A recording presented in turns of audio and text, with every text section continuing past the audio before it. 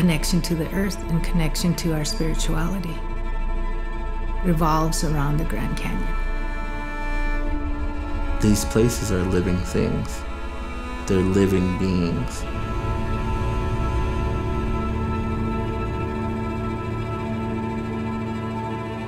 There's very much a consideration to nature and for nature into the systems of stewardship with Native peoples. It's so important to protect the Grand Canyon.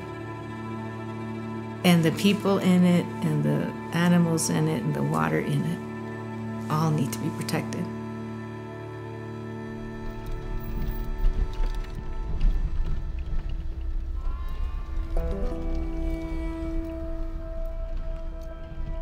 It's our responsibility as visitors to pay attention to the places that we're in.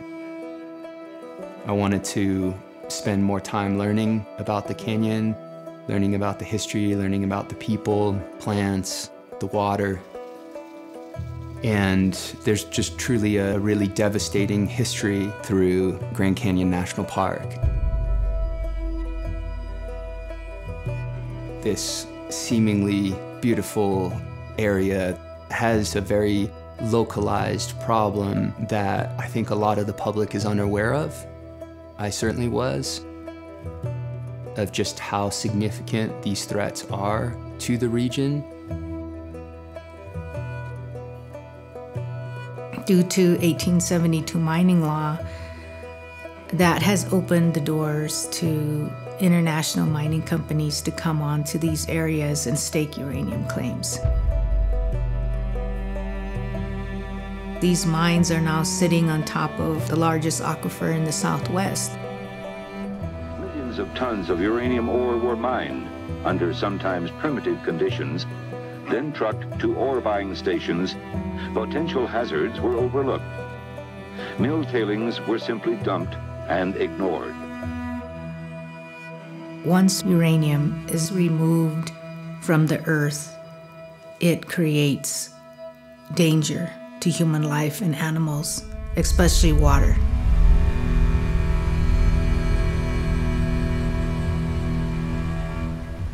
We have a sort of broken relationship with this place. It just commodified for the taking of a quick sort of experience of whether it's a photo at the rim or a run across the canyon. It's so much greater and more important than that. This isn't just a national park, this isn't just a huge, amazingly massive canyon, but it's something that has so much in it, and there's so much alive too in a desert that's can be so barren to some people when they see it. And not to mention there's, water in it.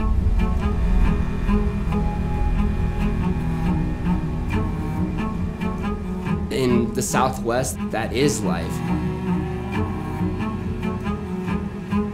We may be on the front lines of water contamination, but our water's going downstream, and it will affect all the people that are living along the Colorado River. And my tribe has been working on this issue ever since I was a child.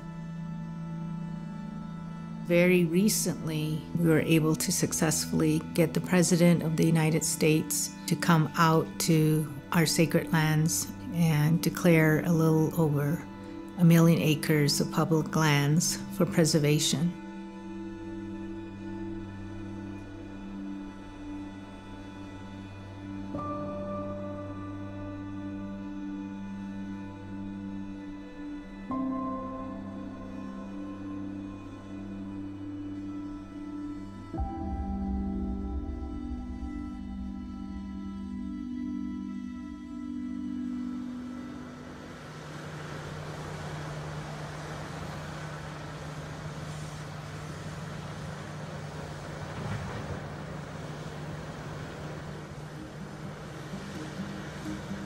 The Pinyon Plain Mine is approximately 3 to 5 miles away from Red Butte.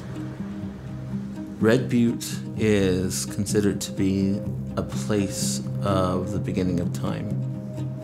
It's very important to the Havasupai people and the mine is a threat to the water bed that lies beneath it.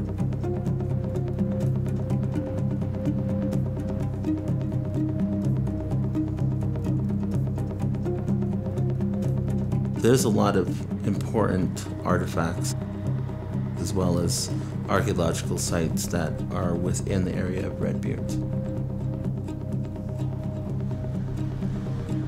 Once you contaminate water, you cannot clean it up.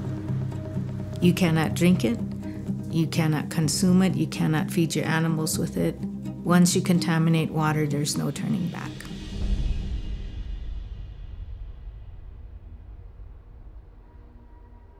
It's not just a Native American issue. It's a human issue now. It's a human life issue now.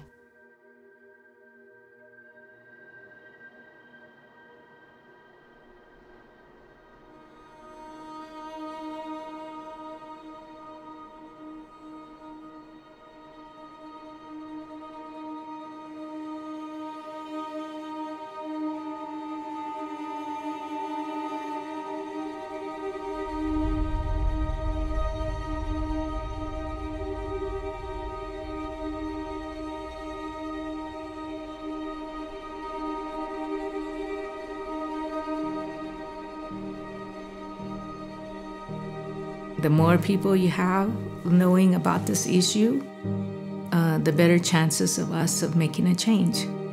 And we can't do it alone. And we need everyone's support. I strongly believe that a lot of people need to understand that it takes all of us in order to stand up against injustices like this.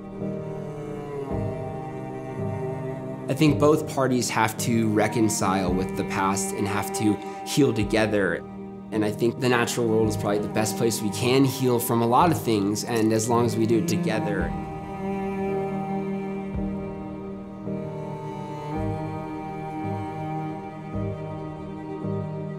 I'm far from knowing all the issues or all the intricacies of this problem, but I also am aware of enough to know that it's significant and urgent and that it needs our attention now.